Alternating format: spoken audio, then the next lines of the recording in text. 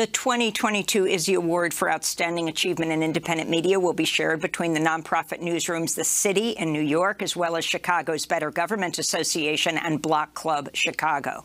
The news outlets won for, quote, exposing corruption that harmed low-income residents of those cities, unquote.